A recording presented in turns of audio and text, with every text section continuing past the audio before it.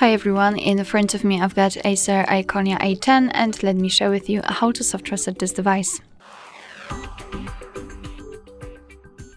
So all you have to do in order to actually more or less force restart, not soft reset your device, is to press the power button, which is located in this configuration at the bottom of the device, but basically it can be on whichever side you want to.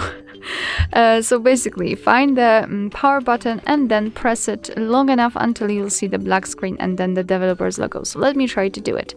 Let me press this button and we have to keep pressing it. Of course we've got this option to power off or restart, but let's pretend that we cannot tap on it. And as you can see, approximately after 5 seconds we've got the black screen, which is a really good sign. So keep pressing.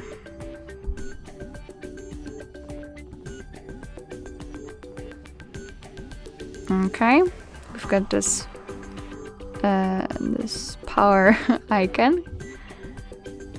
Okay, we will have it or not. I assume not. However, that was how to force turn off your device, and then to turn it on we have to press the power button again, and we've got the developer's logo, which means that we just successfully turned on your device. Alright, so that will be all. Thank you so much for watching. I hope that this video was helpful, and if it was, please hit the subscribe button and leave the thumbs up.